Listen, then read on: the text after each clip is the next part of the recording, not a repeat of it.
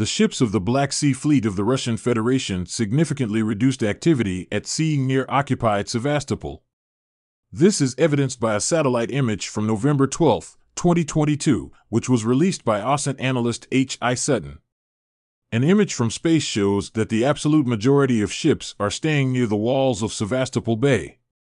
In particular, there are 2 frigates of the Burevestnik 11356 or project, probably Admiral Makarov and Admiral Grigovorovich, on the base. Moreover, not a single ship or vessel was recorded either on the raid of Sevastopol or in the patrol zone. The activity of the Black Sea Fleet of the Russian Federation significantly decreased after the attack on Sevastopol by UAVs and surface drones on October 29, 2022. Recall that a video published on October 29 showcased how a surface drone attacked the 11356 or Project frigate Admiral Makarov. This ship became the flagship of the Russian Black Sea Fleet after the Ukrainian NAV destroyed the Moskva missile cruiser.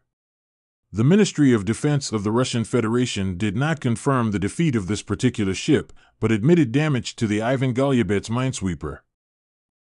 President of Ukraine Volodymyr Zelensky announced a fundraiser to create the world's first fleet of surface drones.